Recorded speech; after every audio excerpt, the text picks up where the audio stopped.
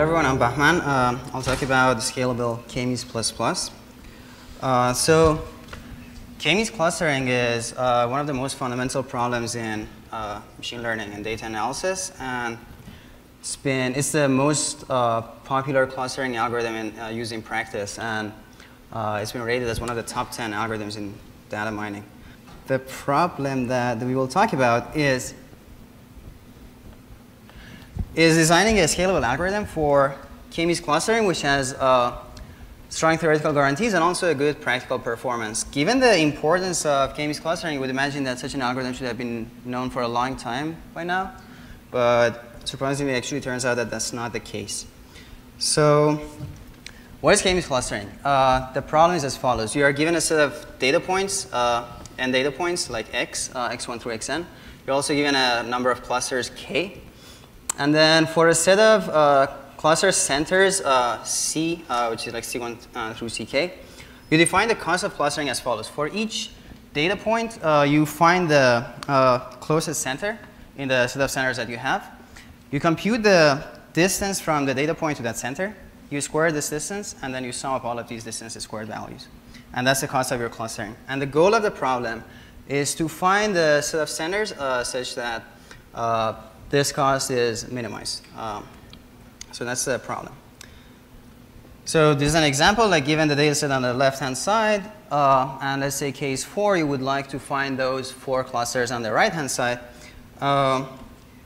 So you would basically want to find k tightly tied clusters in the data set.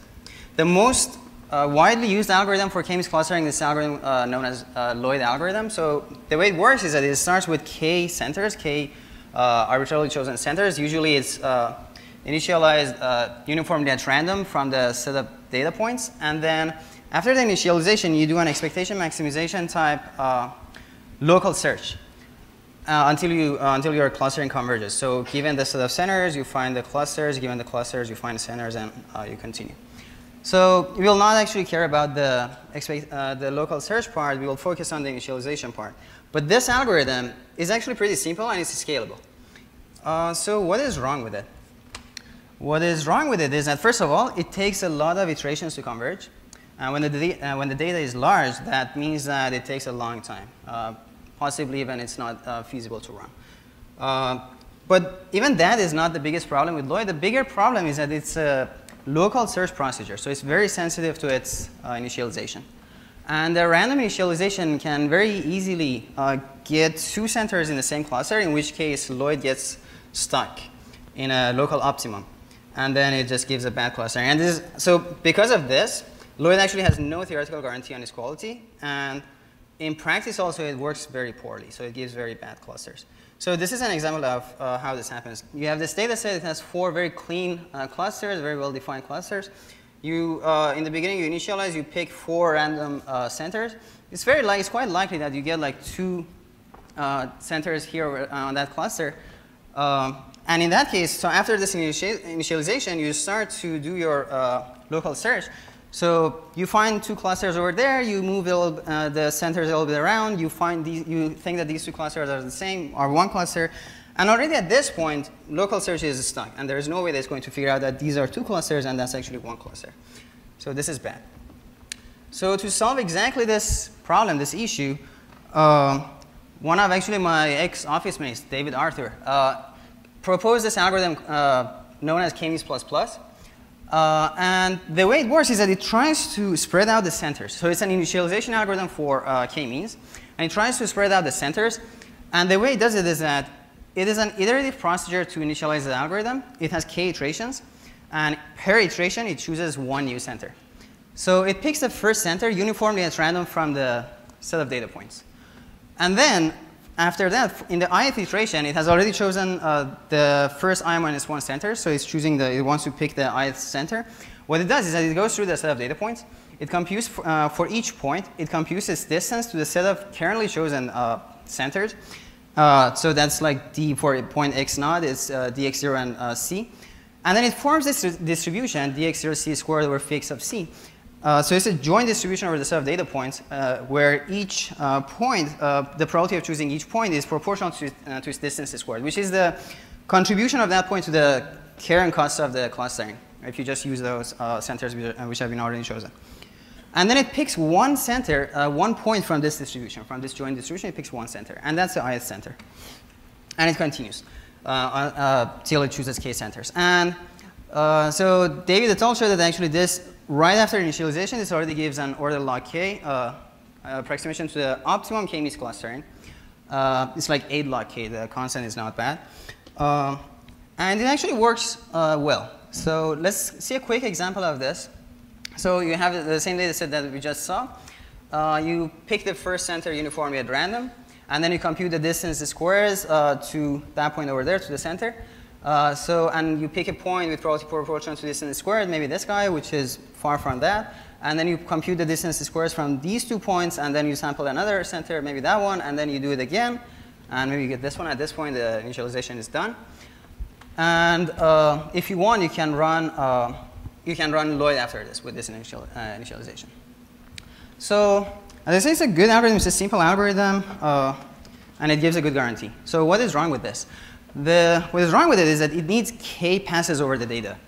And in applications where data is large, it is very typical that not only the data is massive, but also the number of clusters is large. So I don't know, let's say you have a website, you have millions of users, you want to cluster your users, you want to show a different content to each cluster. So in that case, you can imagine that the number of clusters can also be pretty large. So k can easily be like in a few hundreds or thousands or something like that. And in that case, it means that just to run the initialization, you would have to need do 1,000 passes over the data. Or if you are doing this on top of MapReduce, which was actually our main motivation, because the data sets they were dealing with were so large that we couldn't do it unless using MapReduce. This translates to 1,000 iterations of MapReduce. And you have worked with Hadoop, you know that. I mean, that's just too much. You can just not do it. So this doesn't scale. So there's a problem. So how do we solve this problem? So here's the intuition for the solution. So k-means ++ samples 1 point per iteration. So at each iteration, it samples 1 point. So here's the main idea.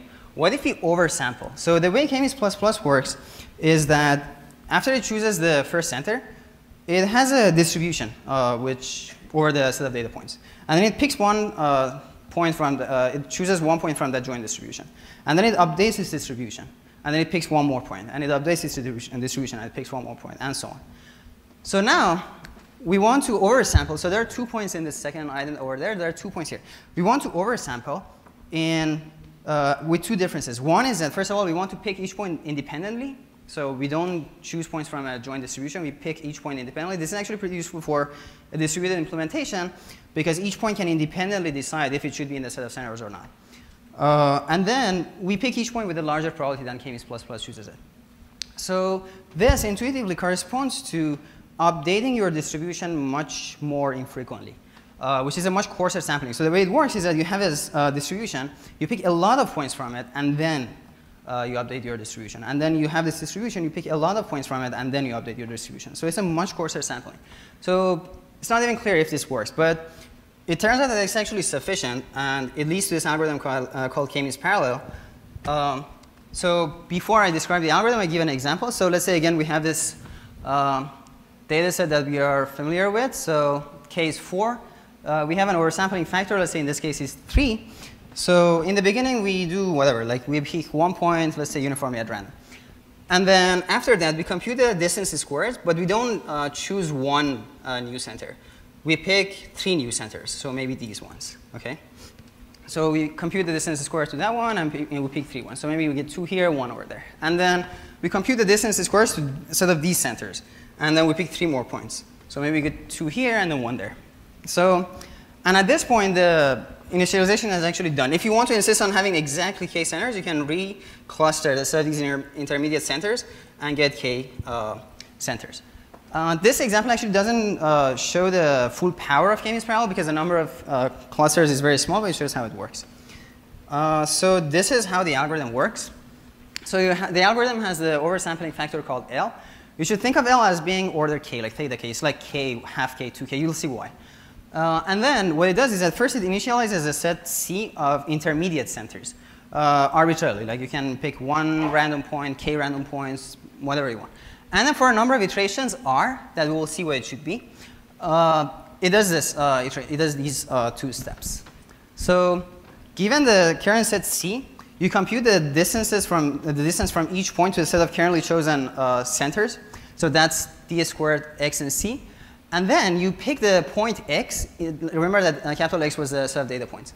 So you pick the point little x with this probability, L times d squared xc over the cost. So first of all, you are picking each point independently, and then you are picking each point with L times higher probability than k-means plus chooses it. So in expectation in each round, and then when you choose these points, you just add them to C. So this updates C. So then you go up, and then you do this iteration again using the new C. So in expectation, in each round, we pick L points. So we are picking a lot more points. And then at the end, if you want to have exactly K centers, you can recluster the set of intermediate points to get K centers. So another way to intuitively think about K-means parallel is this. So we had the number of rounds R. If R is 0, the algorithm doesn't do any smart choices, like choices of centers. It doesn't choose the centers in any smart ways. Like it's not doing any of, it's not doing any of these iterations. It's just that. It's just arbitrary. So at that point, it's just Lloyd, and it has no guarantees. If R is K, let's say our sampling factor is 1, then at that point, it's very closely simulating K-means plus plus. Even at that point, it's not exactly K-means plus plus because it's picking each point independently.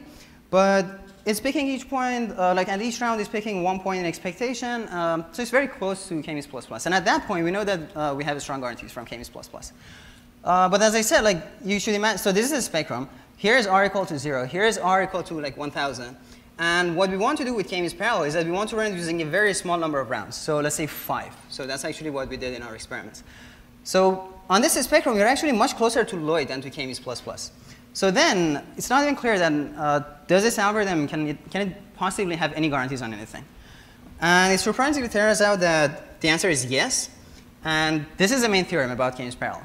So if you look at any of the rounds in the iterations that I showed, so let's call phi the cost of the clustering that you have with the centers that you have chosen up to that round, just before that round. So that's phi. And then phi prime is the cost of the clustering at the end of that round. So you have the centers that you had chosen before. You chose some new centers in this round, and you get a new clustering. The cost of that clustering is phi prime. And then opt, let's say, is the cost of the optimum clustering. Then what we show is that phi prime in expectation is less than some constant times opt. Plus k over EL times phi. And this is why I said like L should be around k. So in that case, what is happening here is that in each step, K-means parallel is basically taking away a constant fraction of the cost of the current clustering and is replacing it with a constant factor times opt. So if the cost of the initial clustering is psi, after order log psi over opt iterations, this is R. After this many iterations, K-means parallel gives you a constant factor approximation to opt. And so if the cost of initial clustering is even orders of magnitude worse than opt, still K-means parallel needs a small number of iterations. And if for the last step, like the reclustering step where we recluster the set of intermediate centers, if for that step you use something like K-means plus plus, then the overall approximation factor that you get compared to opt is order log k. So it has a good guarantee. I will not go through the proof of this theorem, but if you are theoretically inclined, I would highly encourage you to go and look at the proof. It's actually pretty neat. And instead of doing the proof, I show you some experimental results. So first of all, about quality. So K-means plus plus significantly improves the quality of clustering compared to the random initialization. And then what we saw in our experiments was that K-means parallel actually does a better job. It improves the cost of the clustering even further than K-means plus plus. And that's the first point to see like here and here. And the second point to see here is that K-means plus plus actually, if you initialize and then you run some Lloyd iterations, it actually benefits quite a bit from the Lloyd iterations. But K-means parallel doesn't benefit much from the Lloyd iterations. So this is saying that pretty much after you have done the K-means parallel initialization, you're pretty much done. You don't need to do anything else. And what is the intuitive reason for this? Like what's happening here? What's happening here is that the way that K-means plus plus is choosing its centers is proportional with probability proportional to d squared x to the d squared, which is the distance from the point to the set of current centers. So if k is large, if the number of data is the number of clusters is large, let's say you have some outliers. So the outliers are going to have a high probability of getting chosen in each step. And if k is large, you are giving these outliers a lot of chances to get chosen as one of your centers. So there is a good chance that k-means plus plus at some point will pick an outlier. And if it picks an outlier, it's going to miss a cluster. So it's going to hurt it at the end. But k-means parallel, because it's doing oversampling, even if at some point like it picks like 1 or 2 outliers, it's going to pick a bunch of good points as well. So it's much harder to get k-means parallel confused with outliers than it's with k-means plus plus. And in terms of convergence, one of the nice properties of k-means plus plus is that if you want to run Lloyd iterations after k-means plus plus, it actually reduces the number of Lloyd iterations that you need to converge significantly compared to the random initialization. And what we saw in our observation, in our experiments, was that k-means parallel actually does it even better than k-means plus plus. So that's the second thing. And the last thing, so we did some, one point that I want to mention, the main point in this slide that you should remember is that k-means parallel is very judicious in choosing a set of intermediate centers. So we compared like 3 algorithms on top of Hadoop. So random, k-means parallel, and this other algorithm partition, which is based on a rather old streaming algorithm by Rajiv and some of his students at the time. So the way it works is that it partitions the data set to a bunch of smaller sets. For each, it clusters each set, finds a set of these cluster centers, and then it clusters this set, reclusters that set. Well, the quality of both of these algorithms is much better than random. But if you look at the time, well, partition is very slow. Random is slow. K-means parallel is significantly faster. What's the reason for that? The reason is in this column in the middle. So k-means parallel chooses a much smaller number of intermediate centers than partition. And this directly translates to speed because of the like distance computations that you have to do and so on. So the improvement that you see here is directly explained by this difference. And actually, in our experiments, we observed that k-means parallel compared to k-means plus plus, k-means parallel like gets a clustering which is as good or even better than k-means plus plus as soon as it chooses around k points. So it's very like smart in choosing a set of intermediate centers. So this is the last point, and then one.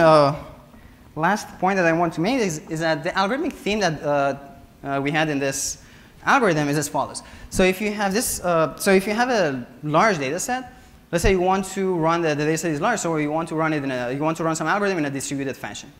So what you should keep in mind, I mean, one of the techniques that you should keep in mind is that you would like to very quickly decrease the set of the size of the data set that you have.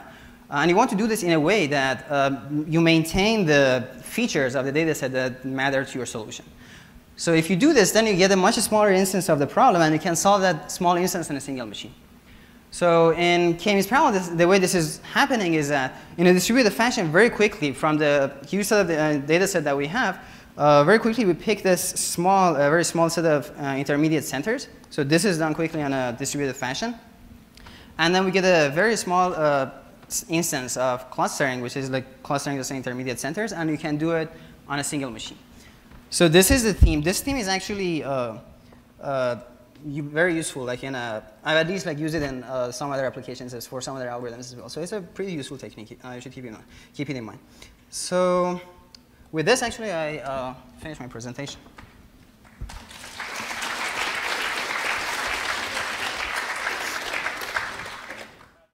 Oh, OK. So the question was, you're picking a larger number of the number of intermediate centers that you choose. Is it bigger than k? Then the answer is yes, because the number of intermediate centers that you choose is LR. L is around R. And this is what I was saying. So we observed that as soon as LR, which is the expected number of centers that you choose, is around k, I mean, maybe like 2k, something like that, not much bigger, then already at that point, k-means parallel does a better clustering than k-means plus plus. But yeah, the number of intermediate centers, yeah, is definitely bigger than k.